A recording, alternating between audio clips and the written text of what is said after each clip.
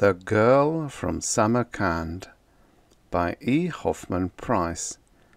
Originally published in Weird Tales, May 1929. Narrated by Tom Drissel.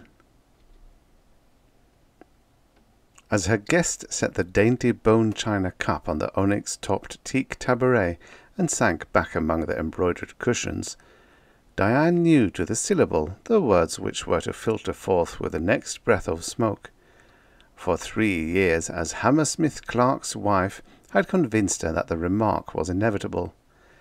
"My dear, where did you ever get those perfectly gorgeous rugs?" And Diane, true to form, smiled ever so faintly, and luxuriated in the suspicion of a yawn. The ennui of an odorless garden to the magnificence of a seraglio carpeted with an ancient Farragon rug, and hung with silken witcheries from the looms of Kashan. Diane saw the wonder permeate her friend's soul, and heard it surge into words.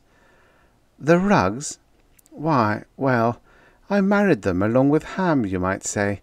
Yes, they are rather pretty, aren't they? But they're an awful pest at times." "Naturally," agreed Louise, who lived in a loft in the Pontalba building, where she could look down into the plaza, where Jackson reins in his brazen horse and lifts his brazen hat in salutation to the French quarter of New Orleans. "You simply couldn't let the maid clean." "Maid? Lord help us, but I daren't touch them myself. I tried it once. That heaven-sent prayer rug," Diane indicated an ancient Georges, a sea-green splendour worth more than his right eye to any collector, "looked a bit dingy, and Ham caught me at it. What was left of my hair just fell short of a close shingle. Do you know, one day I caught him filling the bathtub with milk." "What?" "Precisely. Seems some expert claimed a milk bath improves the lustre. So the little Bokhara, that blood-red creature beneath your feet, got a treatment fit for a Circassian beauty. I'm just waiting for him to bring home a duster of bird-of-paradise plumes for this venerable wreck." Diane stroked what was left of the peach-blow, sapphire, and gold nap of an age-old senna woven on a silken warp. "The truth of it is," continued Diane, "I feel guilty of bigamy. The man was married to his rugs long before he ever met me. 'Member how we speculated on the pros and cons of polygamy the other day at Arnaud's? Well, here I am, one lone woman competing with a dozen odd favourites, and a new rival added to the harem ever so often." "Good Lord, Diane, what next? You are unique. Why, one would think you were jealous of them." "Well, I am." "Outlandish as that fantastic husband of yours, I don't know which is the more outre, his mania for these beautiful things with the impossible names, or your, heavens above, it does really seem like resentment against them. Now, if you'd married Peter," Louise laughed metallically, "he'd never have given you time to be jealous of a rug." "That's just it," fled Diane. "I could forgive flirtations and black eyes, and a reasonable degree of non-support. But these damned rugs! Look at that!" Diane dug her cobra-skin toe into the closely worn nap of the Farragon carpet. "Look at it! Just a rug, the first time. But live with it day after day. See the witchery sparkling in it at sunset. Catch yourself losing yourself in the thrill of its 300 years, wondering that all the ecstasy ever lost in the entire world could be imprisoned in a rug. Then see your one and only and otherwise adequate husband sitting of an evening, hours at a stretch, staring at it, and dreaming of all the richness and glamour he has lost through becoming civilized, learning to wear shoes, and having only one woman, and she his wife, about the house. Yes, I called you up to have you listen to me get the indignation out of my soul. The truth of it is, Lou, that if I don't get out of this atmosphere soon, I'll go utterly mad. Some day I'm going to move in on you in your attic. Anything to get away from all this." "Do you mean to say," began Louise with wide-spaced deliberation, "that you actually leave Ham because he likes to mess and poke around with his rugs, and spend most of his waking moments talking about them? Honestly now." "Good Lord, I could stand his talking about them, but," Diane shuddered, "Lou, he loves them. Sits there, transfigured, like a saint contemplating the dewdrop glistening in the lotus cup. When I suggested over at the Iron Gate that you move in with me, I didn't know that you were married. They all called you La Belle Livaudaise, and you were the life of everything. At least of all, I never suspected anyone had you enshrined in magnificence like this. Better think it over, Di. I've been through the mill, and I know." Diane, from the first, had been fascinated by the exotic atmosphere in which Clarke had planted her after their marriage.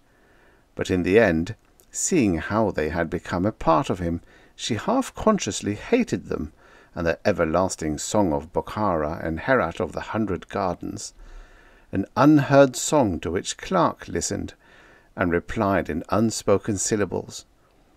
And thus it was that Diane learned that to live in Clarke's apartment would be to become an accessory to those precious fabrics that were his hard-ridden hobby, for no woman would fit into the dim, smoky shadows of that tilted salon unless bejewelled and diaphanously veiled.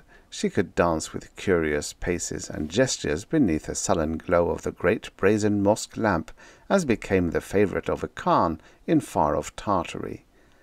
From the very beginning, Diane fought to keep her individuality untainted by the overwhelming personality of those damnably lovely fabrics from Shiraz and the dusty plains of Ferragan. And Diane was right, for they dreamed, those old weavers, of the roses of Kirman, of the evening star that danced on the crest of Mount Zagros, of dancing girls in the gardens of Naishapur, of fountains that sprayed mistily in the moonlight valley of Zarab Shan, and all this they wove into what we now learn to catalogue as 16th century Persian, or whatever our best guess may be. Into his masterwork the weaver wove his soul, so that whoever lives with one of those imperishable sorceries that come out of the East must in the end feel its presence, unless he be somewhat duller than the very wood of the loom on which it was woven. Look upon wine as often as you wish, but beware of a Bokhara when it is red, red as the blood of slaughter, red as the embers of a plundered city, a redness charged with the quartered octagons of Turkestan, for in the end you will become enslaved to the silky splendour that once graced the tent floor of a Tekke prince. Diane was right, though Diane never suspected, even dimly, what in the end really did happen to Hammersmith Clarke. For naturally enough, neither she nor anyone else saw or heard the yellow girl. That is, no one but Clarke, and he saw and heard too much. Had she suspected, but she couldn't have. For who would imagine fate riding to the crossroads in a truck of the American Express Company? It just isn't done, not until one looks back and sees that it could have happened in no other way. But unheard-of things happen in Turkestan, and while one may pause for an evening's glamour beside some moon-kissed fountain in the valley of Zarab Shan, then march on, forgetting, there is that which does not forget, being undying and everlasting, so that, though forgotten, it reaches forth across time and space, not only clinging to the pile of a rug from Samarcand, but resorting even to express trucks to carry it the last step toward capturing the forgetful one. All this Diane knew, without knowing why she knew, and it seemed so reasonable that there was nothing incongruous in shuddering and saying, as she often had, "I'm afraid of the damn things." As the door clicked behind the departing expressman, Clarke clipped the leaden seals of the cylindrical bale, cut its stitching, and thrilled at the thought of the rug he was about to unwrap, for the bale was from Samarcand of New York, who by dint of persistent reaching into the East must finally have succeeded in executing Clarke's impossible order. A tawny, golden silkiness smiled from the gaping burlap sheath. Just a glimpse of that wonder in buff and cream, with its lotus bud border, and frets and meanders in blue and coral and peach, told Clarke that this of all things was as far as possible from what he had ordered Samarcand to get, cost what it might. For in place of Persian intricacies in deep wine reds and solemn green, florid magnificence that Ispahan had given to the world before the splendour died, Clarke was confronted by an ancient rug from Samarcand, silken Samarcand in the valley of Zarabshan, thick-napped and luxurious, mysterious with its Mongolian cloud bands and asymmetrical corner pieces, bats and dragons, and 5 medallioned firmaments of blue that could come from none but the vats of Turkestan. "Good God, it's silk!" marvelled Clarke as he stroked the lustrous pile. "Silk, and by the rod, on a linen warp!" He wondered how Samarcand could have made that incredible mistake, sending him such a rug in place of what he had ordered. If it were a case of sending something just as good, an unheard-of procedure with that Armenian merchant prince, he certainly had been crafty enough, for no connoisseur who once touched that rich pile, whose eyes were once dazzled by those insinuant colours, whose senses were stricken by the sorcery of cabalistical designs, could ever return it and say that he had ordered something else. Rather would he thank Samarcand for his error. A silk pile on a warp of blue linen, and woven in the days when Persian Hafiz was called to account by that fierce Mongol for a verse wherein the poet bartered the prince's favourite cities, Samarcand and Bokhara, for the smile of a Turkey dancing girl, and the mole on her left breast. Unbelievable fortune had sent him this incredible rug. And then Clarke's wondering, triumphant eyes clouded as he thought of a girl beside whom Samarcand and Bokhara were but the tinkle of brazen anklets, a very long time ago, when there was no Diane, when Clarke pursued rugs for that same Samarcand who now sought them for Clarke. "Egaran Turki bedestare dilimara," muttered Clarke, forgetting all but the glamorous perils that had lured him far into lost cities and high adventure. Hafiz was right. And for a moment the rug from Samarcand, its 5 by 7 feet of tawny silken perfection, putting to confusion the priceless ferragun on which it had been unrolled, gleamed unregarded as Clarke's mind whirled to the sonorous accent with which the divine Hafiz had enslaved the East and its savage conquerors. "Egeran Turki." Strange, how after all this time one would remember. It must be that one could never quite forget. The telephone rang, but Clarke ignored it until the jangling became too insistent, when he muffled the bell with several towels and a small cushion. "Too bad," he apologized, as he took the cord from his lounge robe and completed the throttling of the almost stifled annoyance. "But I simply can't be disturbed." In which he was wrong, for to contemplate that wonder from Samarcand was more disturbing than any voice that could creep in over the wire. He fingered the rings of dull hand-hammered gold that were sewed to one of the selvaged sides. He wondered what palace wall had been enriched by that precious fabric, and with it all came the knowledge that that very rug had been part of his own past.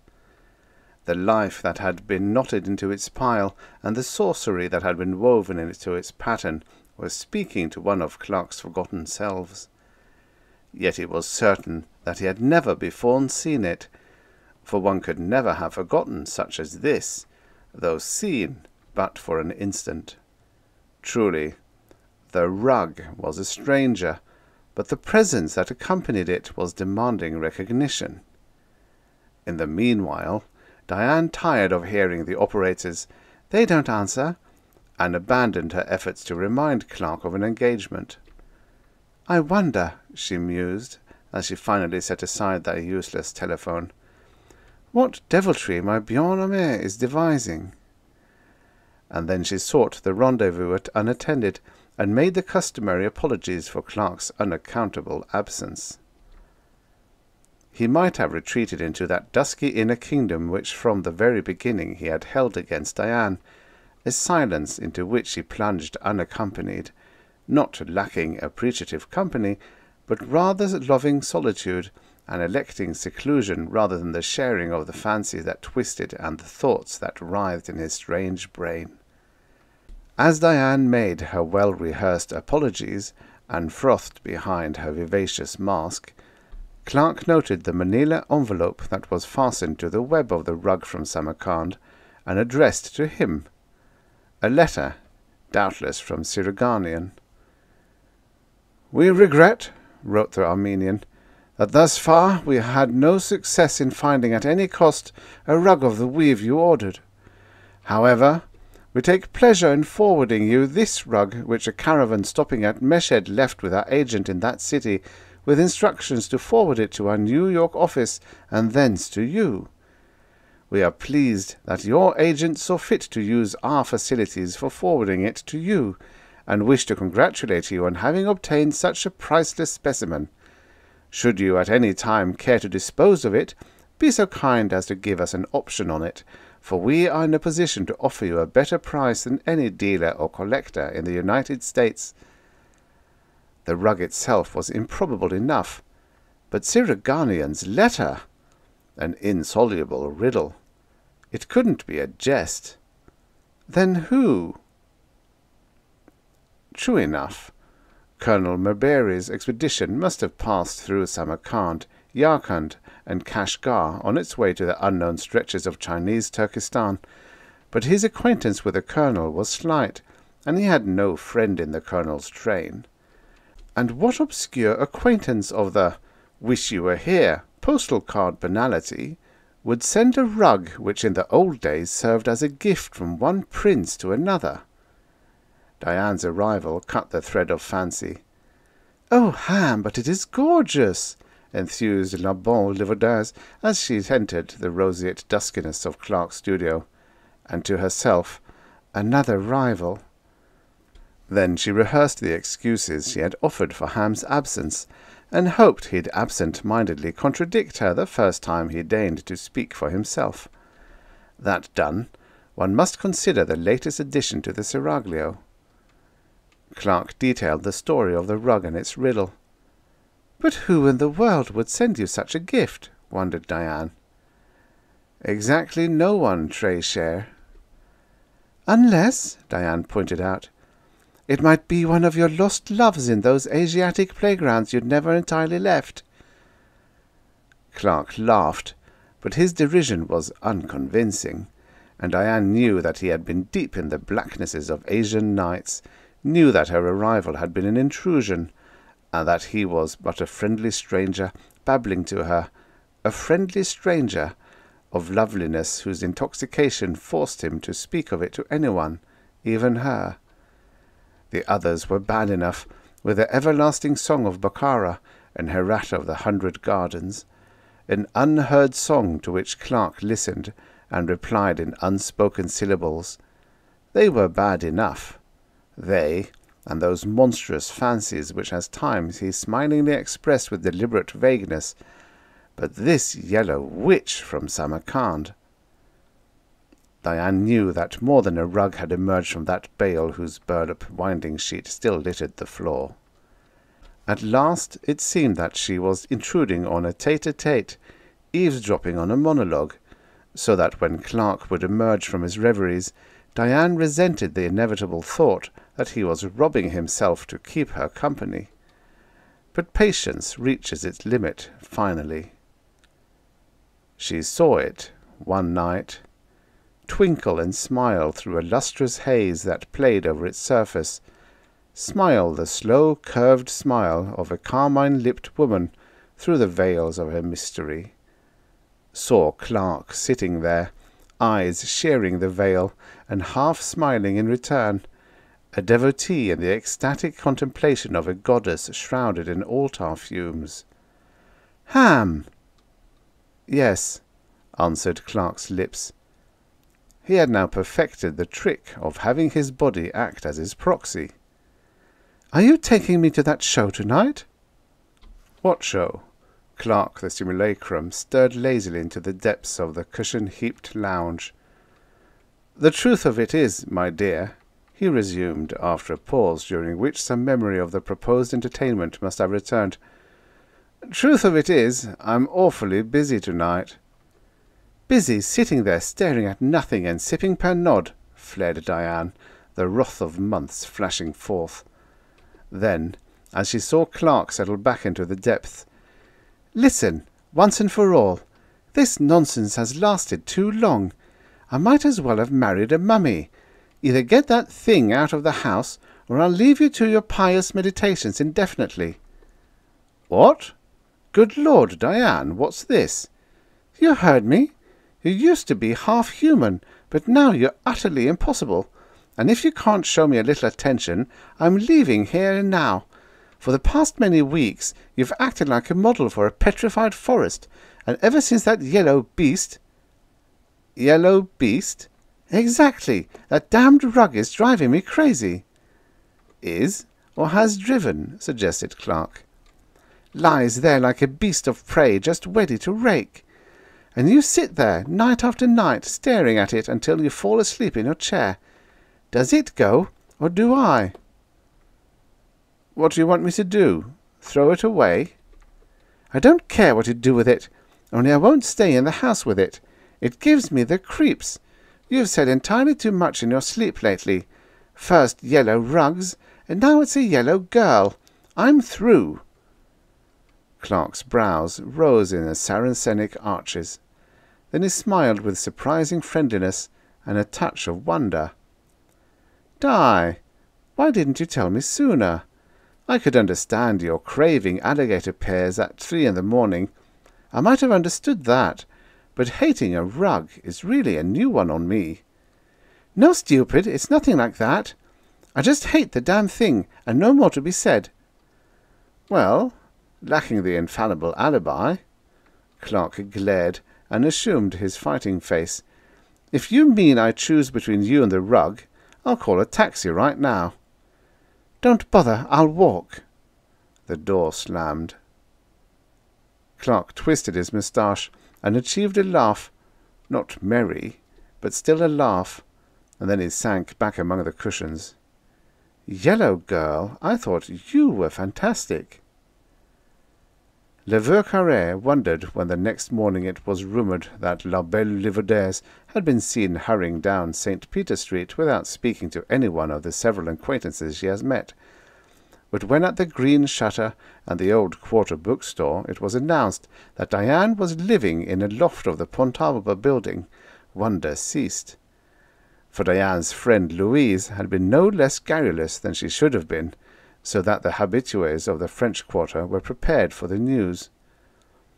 And then it was said that to gain admittance to Clarke's studio one must know the code of taps whereby someone who at times left a certain side door bearing bottles of Pernod announced his arrival. For Clarke answered neither doorbell nor telephone.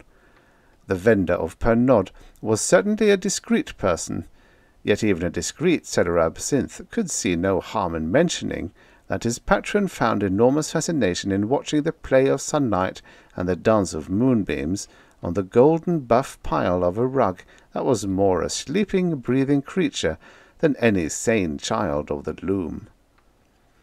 Finally the courier failed to gain admittance, despite his tapping in code.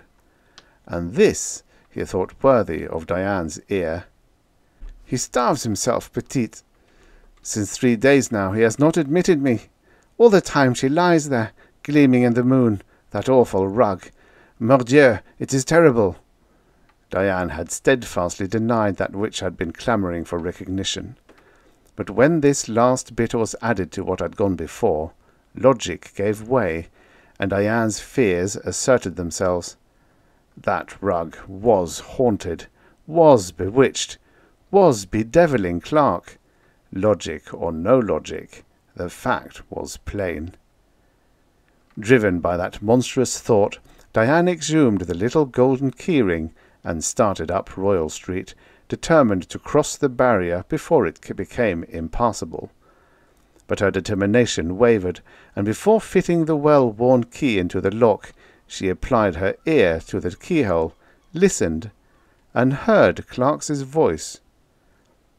Diane resisted the temptation to use her key and stage a scene that, even in the imperturbable Vercaret, would be sensational for at least a week. Then her pride conquered, and she achieved a most credible smile of disdain. Sly devil, pretending it was a rug he was so absorbed in. And, since it was but an amorous escapade, Diane's unbelievable speculations were replaced by thoughts reasonable enough not to be terrifying. That very night, Clarke was sitting cross-legged on the floor of a studio, full under the red glow of a tall bronze mosque lamp. Before him, shimmering in the moonlight that streamed in through the French windows, lay the rug from Samarcand, mysterious and golden, with its pale sapphire corner pieces glittering like a distant sea viewed through a cleft between two mountain crests. All the witchery and ecstasy that had ever been lost in the entire world were reassembled, pulsing in the silken pile which he contemplated. And this was the night of power, when fate stalked through the corridors of the world like a colossus just risen from an age-old throne of granite, resistless and unconquerable. Clarke had spent so many nights and days of staring that it was inevitable that there must be such a night. He saw more than the wonder before him. In place of the marvel woven by deft, forgotten hands, there gleamed enchantingly as through moon-touched mist a garden in the valley of Zarab-Shan. Then came a faint, oddly accented drumming and piping, music to whose tune dead years reassembled their bones and danced forth from their graves, and their ghosts as they danced exhaled an overwhelming sweetness that made Clarke's brain reel and glow, and his blood surged madly in anticipation of that which he knew must follow. Then out of the blackness, just beyond the range of the ruddy mosque lamp, and full into the moonlight that marched slowly across the rug, came a slim yellow girl, diaphanously garbed and veiled. Her anklets clicked faintly, and very faint was the tinkle of the pendant that adorned her unusual coiffure. "All these many days I have sought you, my lord," she began, as she extended her arms in welcome, "but in vain, until tonight, when at last I parted the veil and crossed the border." Clarke nodded understandingly, and looked full into her dark, faintly slanted eyes. "And I have been thinking of you," he began, "ever since someone sent me this rug on which you stand. It is strange how this rug could bridge the gap of 20 years and bring into my very house a glimpse of the valley of Zarab-Shan. And stranger yet that you could escape from your father's house and find me here. Though strangest of all, time has not touched you, when by all reason you should be old and leathery and past 40. Yet you are lovelier now than you were then by that fountain in a garden near Samarcand." "It is not strange," contradicted the yellow girl, as she pirouetted with dainty feet across the moon-lapped silk, "for you see me now as I was when I wove my soul into this very rug." Clarke smiled incredulously, which was illogical enough, since, compared with the girl's presence, nothing else should be incredible. "How can that be, yellow girl, seeing that we two met one evening 20 years ago, whereas this rug was woven when the great Khan sat enthroned in Samarcand and reproved the Persian Hafiz for his careless disposal of the great Khan's favourite cities? This was the joy of kings hundreds of years before you and I were born." "Before the last time we were born," corrected the yellow girl. "But the first time, At least, the first time that I can recollect. The barred windows of a prince's palace failed to keep you from me, and eunuchs with crescent-bladed scimitars likewise failed. But in the end, why must all loveliness have an end? A bowstring for me, and a sword-stroke for you. The yellow girl shuddered as she stroked her smooth throat with fingers that sought to wipe off the last lingering memory of a cord of hard-spun silk. "And from the first," continued the girl, "I knew what our doom would be. So I started weaving, and completed my task before they suspected us, and the bowstring did its work. My soul, myself, being woven cunningly and curiously into silk rich enough to hang on the wall of the Khan's palace, waited patiently, and wondered whether you and I could have our day again. Thus it was in the beginning." "Ah, how it does come back to me," interrupted Clarke, "as in a dream dimly remembered. How compactly and stiflingly they would wrap me in a bale of silk and carry me past the guards and into your presence. And by what devious routes I would leave you. Yes, and how painlessly swift is the stroke of a scimitar." The yellow girl shuddered. "A scimitar truly wielded is really nothing, after all," continued Clarke. "I might have been sawn asunder between planks. Well, and that meeting in the garden these short 20 years ago was after all not our first. It seems that I knew then that it was not the first, though but for an evening." "Yes, just for an evening. So to what end were we spared bowstrings and the stroke of swift scimitars, since we had but an evening?" And thinking of the empty years of luxurious imprisonment that followed, she smiled sombrely. "For only an evening, and then you forgot until this rug, this same rug I wove centuries ago, interrupted your pleasant adventuring, and reminded you. Death stared me in the face, the end of life more vainly lived than the first. I knew that I was leaving this avatar after having lived but one stolen evening. So I sent a trusted servant to carry this very rug to Meshed, for when we met in the garden, you were hunting rugs for him who now seeks them for your delight, and I knew that he would find you if you still lived. Thus it is that I have crossed the border and stand before you as I did once before, this time on that very rug which I wove centuries ago, while living in hope of another meeting and in dread of the bowstring I knew would in the end find me." The moon patch had marched toward the end of the rug from Samarcand, and was cutting into the blue web at its end. Clarke knew that when there remained no more room for her tiny feet, she would vanish, not ever to reappear. But Clarke hoped against knowledge. "Yellow girl," he entreated, "my door will be barred to friend and acquaintance alike, if you will but return on whatever nights the moon creeps across our rug." Had Diane, listening at the door, understood, she would have used her key. But Diane merely heard, "And I shall wait for these nights as long as life remains in me, for all that has happened since then is nothing and less than nothing, and all has been a dream since that one night in the garden of Zarab-Shan." Very little remained of the moon patch. The yellow girl stepped a tiny pace forward to prolong her stay yet another few moments. All but the moonlit strip of the rug from Samarcand glowed bloodily in the flare of the brazen mosque lamp. "No, forgetful lover," chided the yellow girl, "I cannot return. I cannot cross the border again. In Samarcand, 800 years ago, we mocked for a while the doom that hung over us, and in the end called the bowstring but a caress or farewell. Again, in the garden of Zarab-Shan we met, we parted, and you forgot. So this time I take no chances. While I cannot return, you at least can follow me, if you will, for it is very easy." She edged along the ever-narrowing strip of moon-bathed silk, and with an embracing gesture lured Clarke to rise and follow her. "It is so easy. Move lightly, but be careful not to disturb your body or overbalance it." Had Diane not turned away from the door, were she not even now strolling insouciantly down Royal Street? "Yellow girl, you and I have had enough of farewells."